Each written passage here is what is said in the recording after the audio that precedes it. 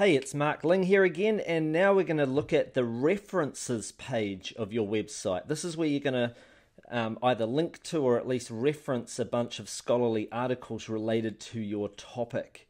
Okay, so what we're going to do in this case is we're going to look at, it's going to be relationships advice for women. So we're going to say something like love and relationships.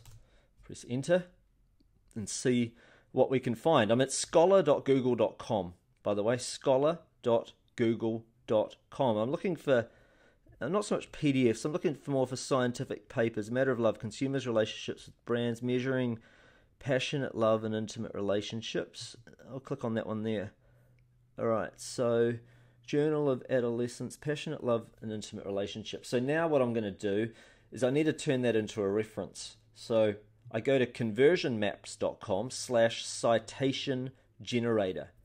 Conversionmaps.com/citation generator. So the title is Measuring Passionate Love and Intimate Relationships. Measuring Passionate Love in Intimate Relationships. Okay, so it's a print up. Looks like it's a print one, right?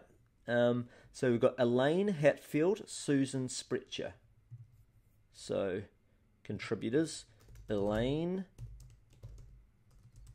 Hatfield, and add another contributor. Not sure how that worked there. I see, I've got to actually type them in both now like this. Elaine Hatfield, Susan Spretcher. Is that correctly spelt? Make sure I spelt that. Spretcher. That's right. Okay. Done correctly. Journal of Adolescence 1986. So, Journal of Adolescence. The year published, 1986. Just put in everything you can get, basically. Volume 9, 383 to 410. 9, 383, 410. And that's all that we've been able to grab out of this. So now we just click Create Citation. And there we go. That's what it's given us. We can take out a couple of those commas there, but essentially it's given me exactly what I need. So now I can just press Command C to copy that. And we go over to our, oops, I'm on the wrong page here. I need to be over here in WordPress, and now I just need to click on References there and start writing block and Control V. Bam, I've got a reference in here that is relevant to this topic. I can even write volume 9, there we go. It's probably an extra full stop there, but there we go. Done, and now it's simply a matter of trying to add in at least, say, a dozen of these kind of references to this page. I'll just do, I'll maybe do one more. So if I go back, let's see, I might just type men and love. Women and men in love, who really feels it and says it first. There we go. Journal of Social Psychology. You may end up getting a lot of good info as well to go back and read some of these articles if you want to like write articles for yourself and stuff like that. I mean, we definitely look at these when we create our products in general. We learn a lot from them. But in terms of your affiliate site setup, it's quite important. Well, it's not essential, but it is important. It just makes your site to a human reviewer look a lot more it just makes it look a lot more trustworthy and official with all of this stuff in there, and they're all they're all contributing factors. Marissa Harrison, Jennifer C. Shortall. So in this case, Melissa Harrison,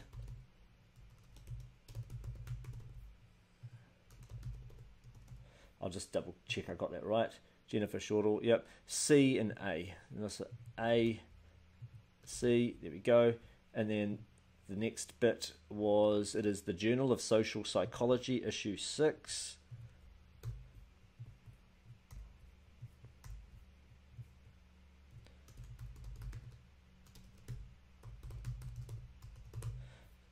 Journal of Social Psychology, and it is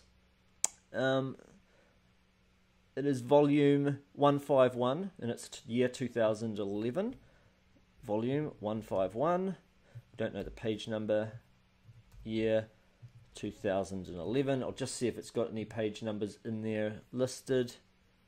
It doesn't really seem to say page number, so I just go without the page numbers. Okay, it's got here download citation. I mean, they may already have a citation, but if you want to keep your format consistent, it's good to use a tool like this one here, conversionmaps.com/citation generator. This is one that we created for you. So now we've got citations. We'll just grab that there. Okay, that's obviously our previous one, and now I press Control C, and now I can add it into my page. Simply, I go into here, press Enter. Oops, I didn't paste that correctly, did I? Control C, try that again.